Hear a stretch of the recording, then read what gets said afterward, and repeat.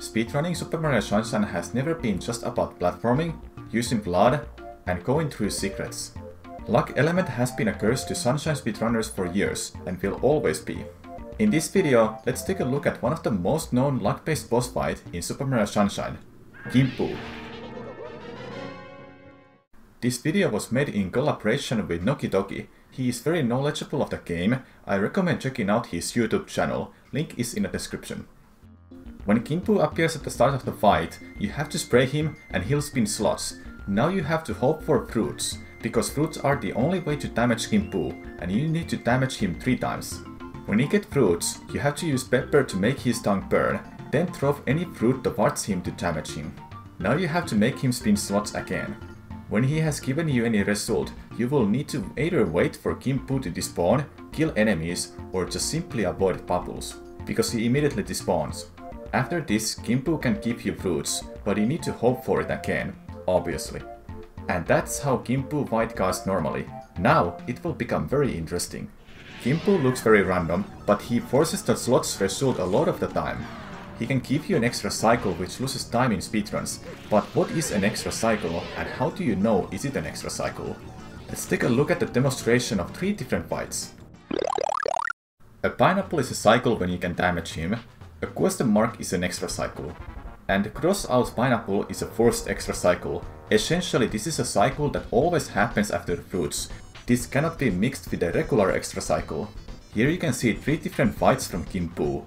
With these 3 different results, number 2 is the best outcome. There were no extra cycles happening during the fight. Number 1 had 1 extra cycle and number 3 had 3 extra cycles. When you know an extra cycle happens, you can cancel it instantly by going below King Boo after you have seen what King Boo is about to give you. But with forced extra cycle you need to act differently. You have to wait for King Boo to spawn enemies or bubbles, otherwise you won't be able to get fruits from King Boo. This is easily misunderstood by new runners and we hope this clears that. Every time you spin the slots, King Boo can decide to be nice. If Mario has 4 HP or more, he does so 60% of the time and tries to give you fruit.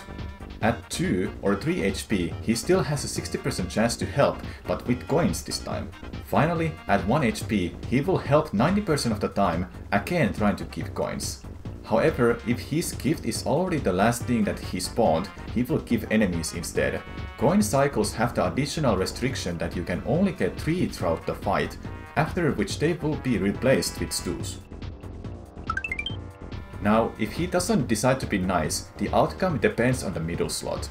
Since it spins at a fixed speed for a fixed time, you can easily predict where it will stop by looking at it before it starts spinning. A question mark becomes a fruit, a stew becomes a question mark, a coin becomes a stew, and a fruit becomes a coin. This means if you have enough HP and you see a question mark in the middle, you know you will get fruit, since either King Boo is nice and gives it to you, or the middle slot will give it to you anyway. The other 2 slots will follow suit, with a few exceptions.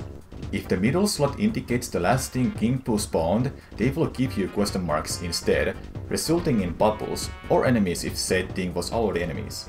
If the middle slot shows a coin, and either you have already had your 3 coin cycles, or you have 6 HP or more, you will get bubbles instead. So as you can tell, there is no way to get fruit twice in a row, as the second one will always get replaced with either enemies or bubbles. And yet, recent Tulasisa speedruns, aka DASes, and individual level records do get fruit twice, and even 3 times in a row. So how does it work? The answer is a glitch called cycle skip. You see, if you go under King Boo while the slots are spinning, he will hide as usual, but the slots will keep spinning. This is important because anytime he reappears, the slots are reset to completely random positions, regardless of any normal cycle rules. Which means you have a 1 in 64 chance of getting any one combination, including 3 pineapples. After that, you have to spray King Boo again to make him realize the slots have already stopped, which loses 2 seconds to a normal cycle.